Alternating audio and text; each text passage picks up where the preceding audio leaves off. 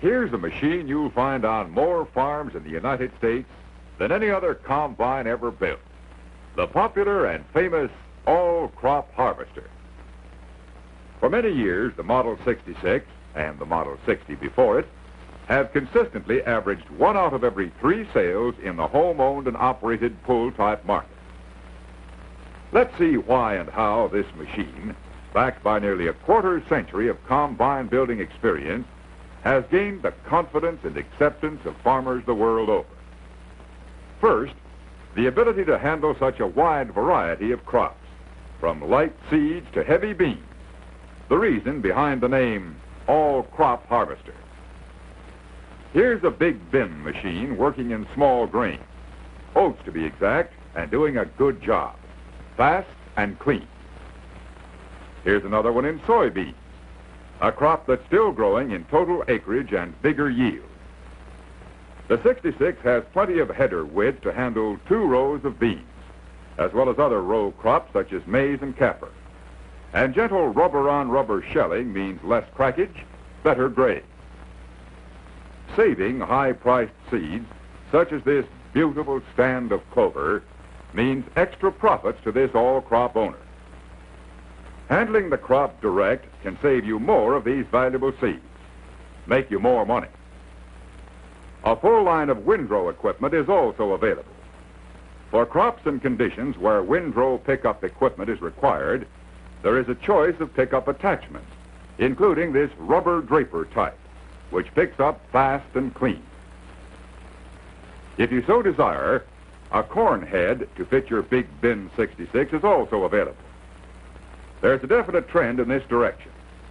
More farmers everywhere are making dual use of their all-crop by interchanging grain header with corn head. It's a system that holds great promise in the future. And this is the lowest cost outfit available to do the job. It has the capacity of most self-propelled at a fraction of the cost. We could go on showing field scene after field scene of various crops. But let's back up for a moment and see how easy it is to change this machine from one job to another, one crop to another. One of the big secrets of all crop harvester success is its simplicity. It's easy to adjust and easy to operate. Yet it does an expert job of threshing and saving. Let's follow the operator through the steps of getting ready to go to the field. First, he selects the proper finishing sieve, depending on the crop to be harvested. He sets the adjustable chaffer with convenient lever and wing nut. Does the same thing with the adjustable sieve.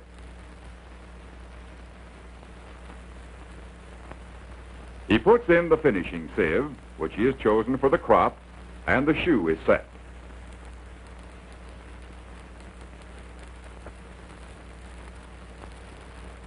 Note the 3 levels of cleaning in this full-width shoe. Matched to the rack, balanced in separating capacity. Next, he sets the air control. Only the all-crop harvester has sawtooth wind valves to regulate both volume and direction of air. Do a better cleaning job regardless of crosswinds. Having started the tractor, the power takeoff speed must now be checked and set at 535 RPM. A tachometer and watch are used for this job. It's important because all other machine speeds are based on this 535 figure.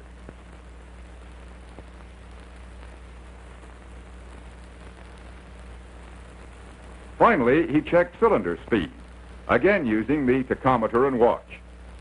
Settings are made with the handy quick speed changer. Turn the crank, and speed is changed instantly. You can make changes in the field to match varying conditions. Convenient side gauges help make spacing adjustment easier and more accurate. Actually, that's all there is to it. Even if you've never run a combine before, you'll do a good job of cleaning and saving with an all-crop harvester.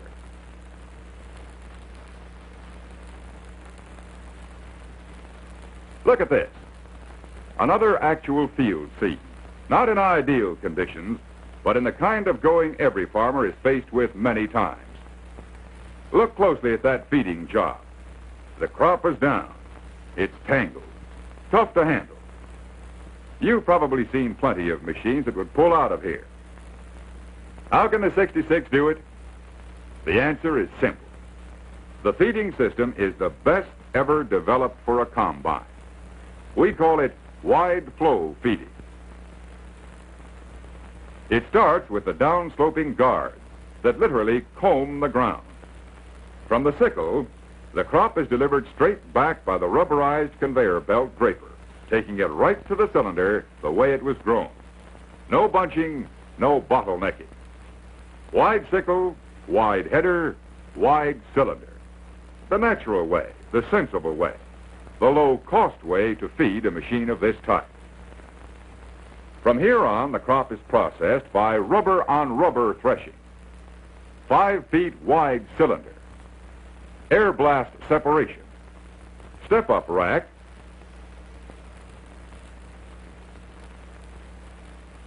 And a 3-level shoe with sawtooth valves, as previously pointed out. The complete system in an all crop is known as 4-way balanced capacity that assures smooth, even crop flow from sickle to bin without a single bottleneck encountered. And here's the payoff. A clean sample that grades high. You save more at lower cost. 300,000 farmers can't be wrong. They like all crop performance, and they like its low price and low operating cost. We're proud of this machine and the record it has made in helping more farmers to farm more profitably. You'll be proud of it too. It's the greatest dollar value in combines today.